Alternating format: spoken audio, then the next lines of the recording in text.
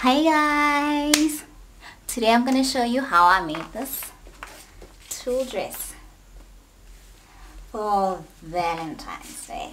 So I'm going to show you the steps I took, just more or less the background scenes, and you'll see how I made it. And yeah, I hope you like it.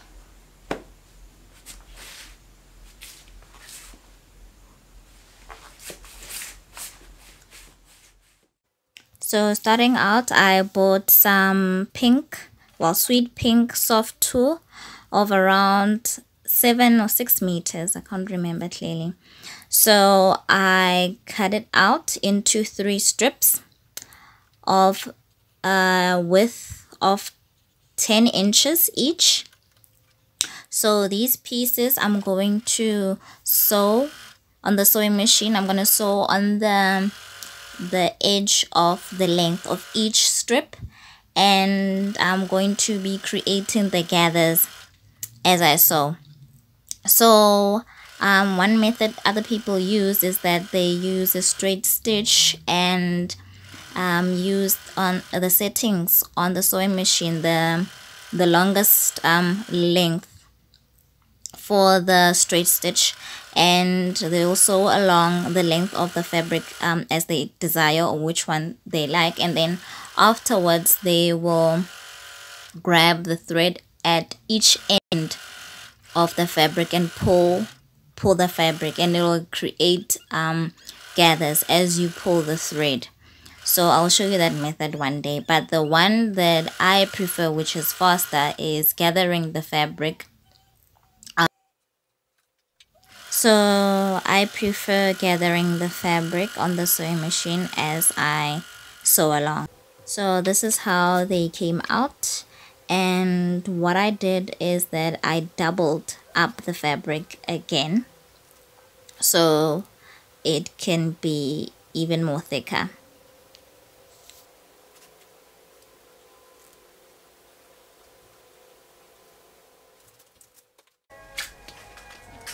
So now I'm going to be doing it's part of the lining, but it's the dress I'm gonna put inside. So these are the patterns that I created. I'm gonna make a video one day showing you how I make patterns, but right now these are the patterns that I make. Simple patterns of the bodice. And yeah, if you want to make your own patterns, or know how to get patterns and be able to make these of your own, I'm rather start by buying them. And where are mine?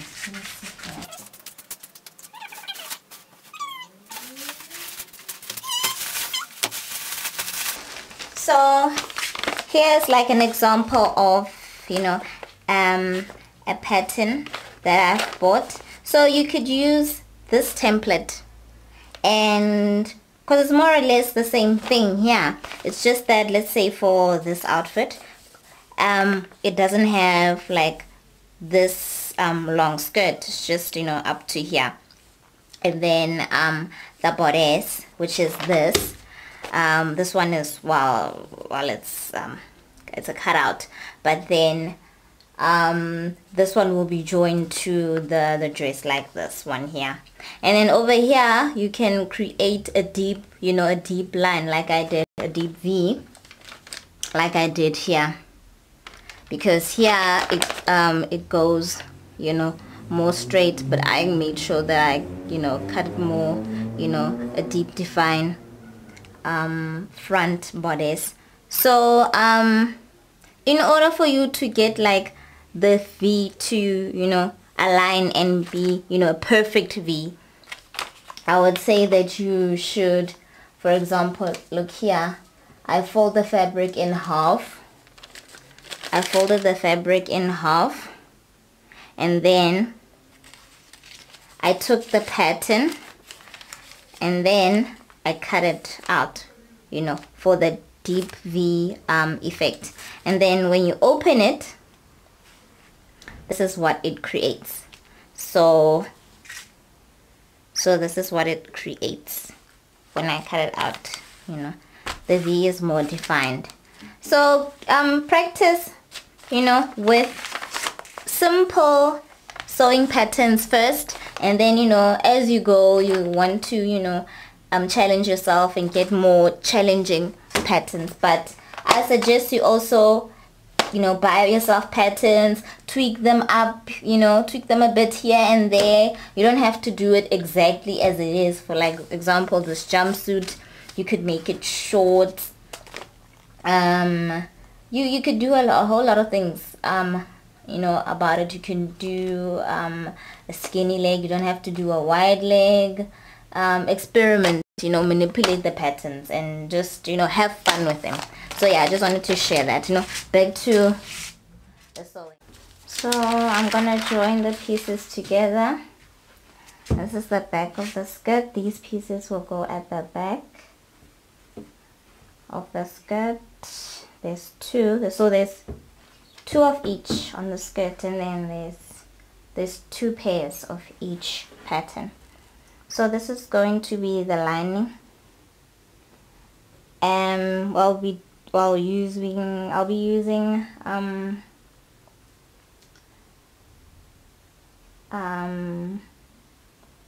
let's say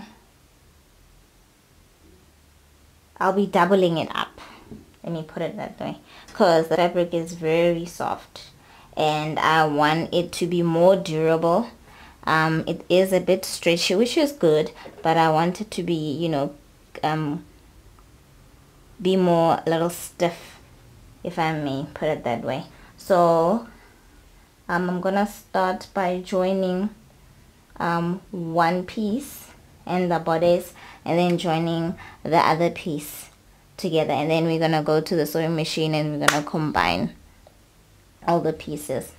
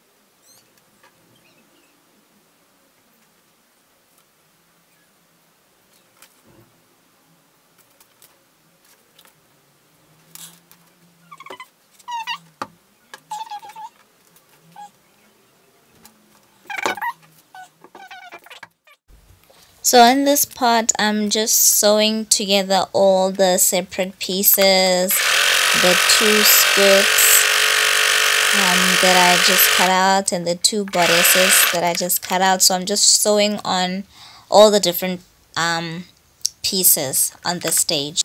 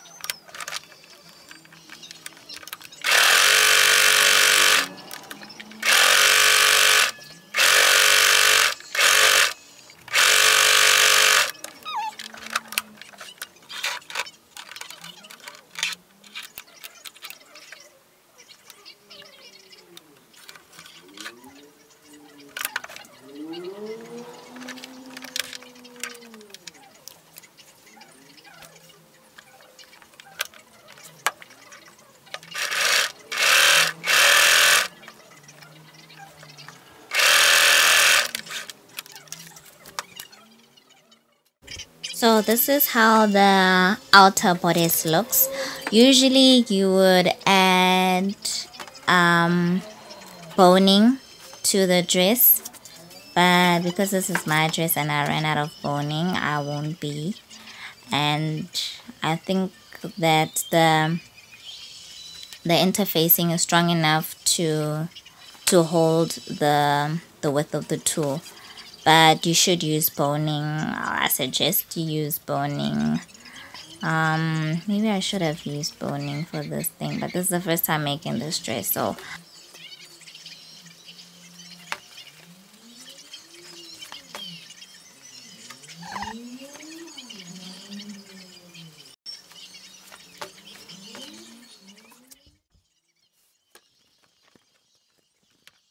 as you can see, I've already joined and sewn on the bottom part of the skirt to the top part of the bodice, and right now I'm just creating a top stitch on the outer side of the outer lining, so it can, give it a neater look. And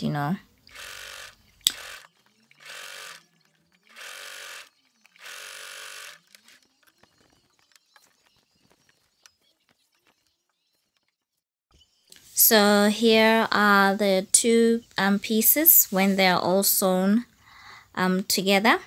And so now I'm just going to join both of them. I'm going to start joining them at the top part of the bodice, and I'm going to sew along on the areas that I placed the pins. So I'm just going to create just a straight stitch along the bodice.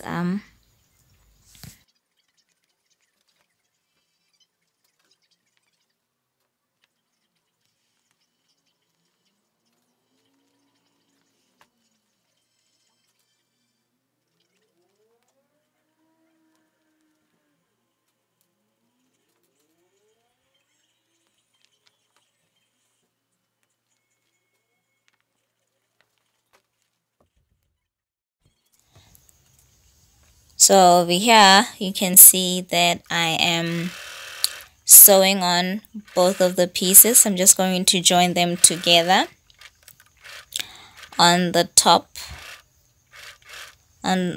edge of the bodice. So I'm just removing the pins as I go, so I'm just going to do that.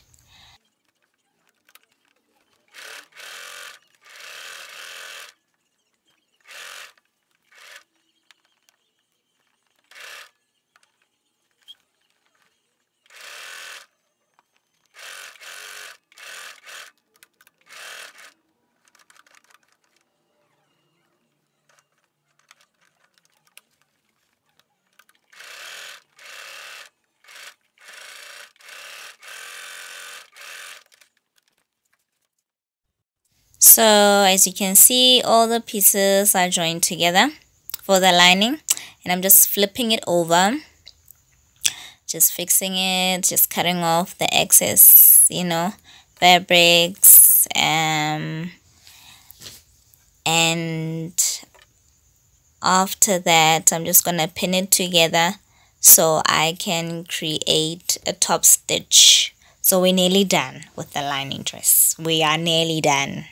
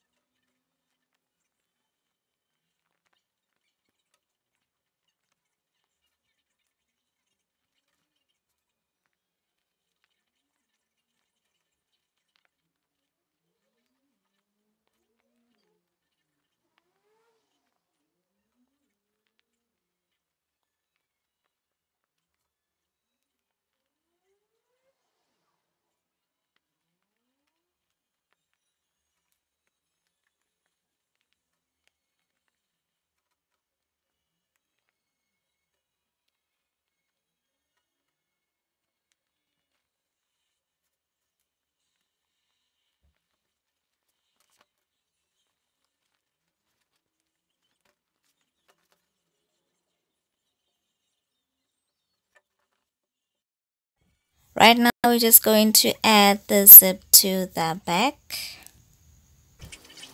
and this is how it'll look afterwards.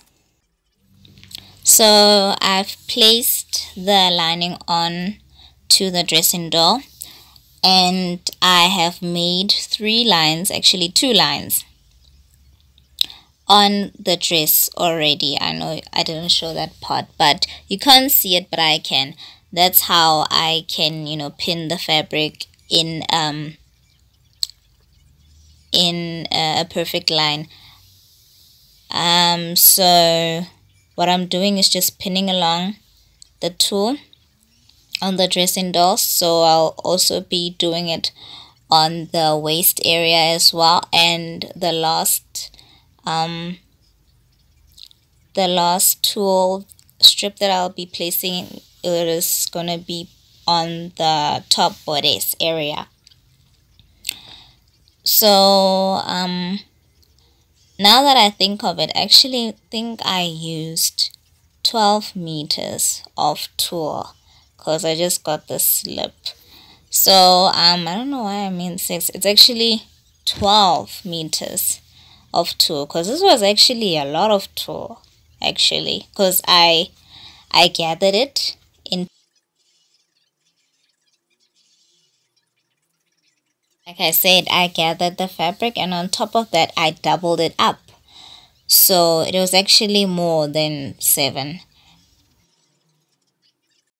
It was 12 meters. Sorry guys.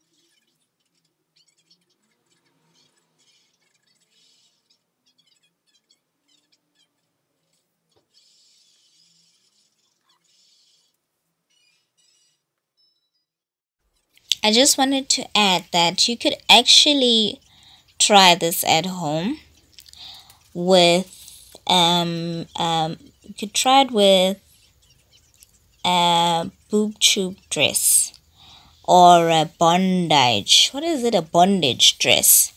And just find tulle and gather it, and you could sew it on. Unlike me, who started it from fresh. So it's also another alternative if you want to upcycle your clothing, or if you have like a boob tube dress that is a bit outdated, you can spice it up and just sew on some tulle on it.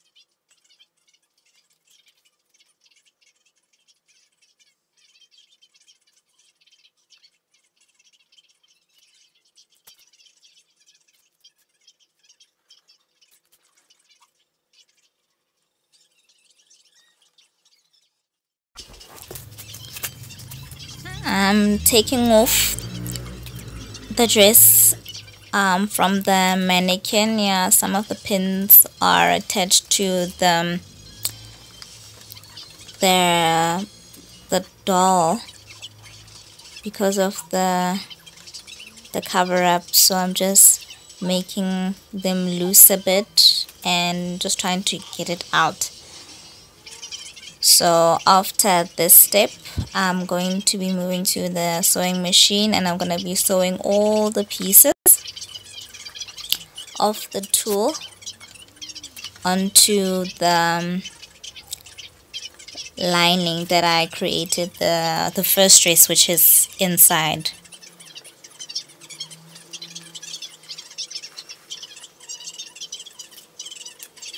Finally, it's cooperating. So we're going off to the sewing machine, guys. I'll see you after this.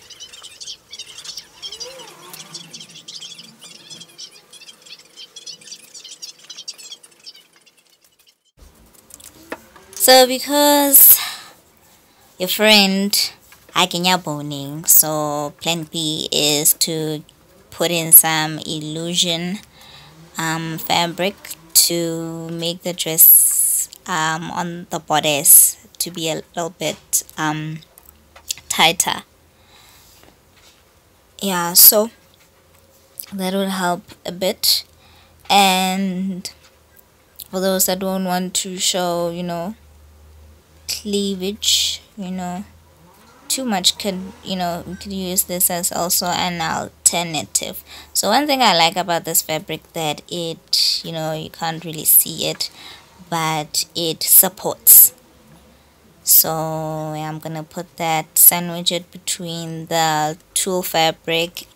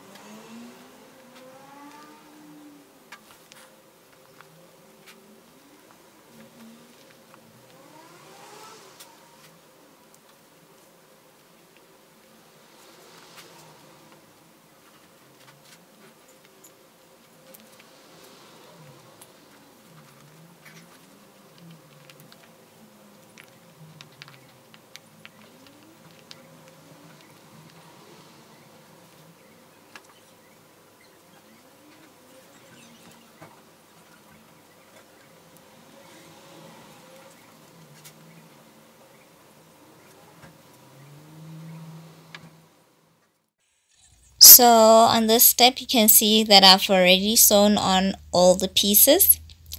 The illusion fabric was kind of like a soft tulle itself, like a bit of a stocking fabric, dependos, fabric dependos, guys. So I've joined the tulle with the lining dress, and right now what I'm doing is just pinning on the elastic, pinning it on the area for the off the shoulder area. That's what I mean. And I'm just going to be stretching out the fabric, and I'm just going to take it to the sewing machine and just sew on.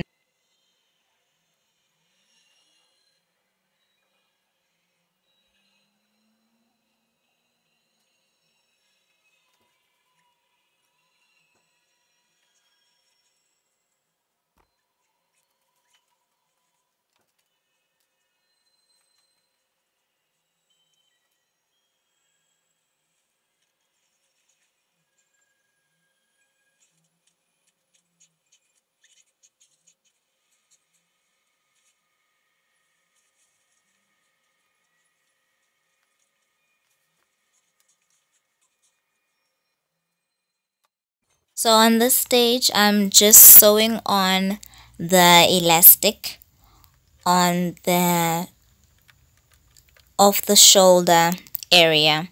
So I'm just gonna sew it along that area that I measured earlier on when I placed the tulle dress on the mannequin on the. So I would also advise you to, like, every time you sew on an elastic, especially on a fabric like this when it's gathered, to use the zigzag method, so it makes the elastic more flexible compared to if you create a straight stitch.